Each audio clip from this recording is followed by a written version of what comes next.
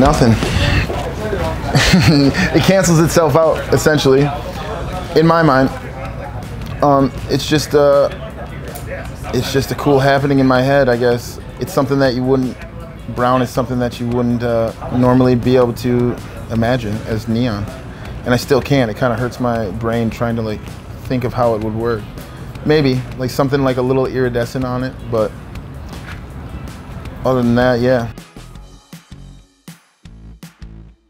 The right crew, the right temperature, night, the right kind of drugs, the right kind of mix of the right vibe.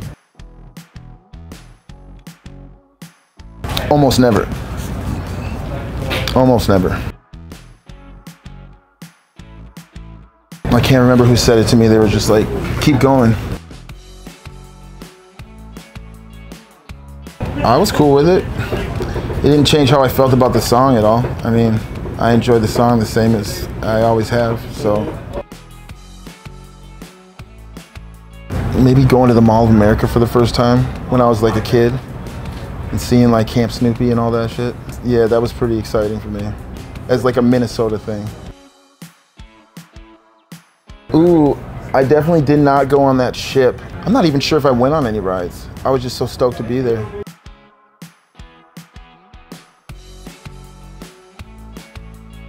I learned that now it's Velvet Negroni.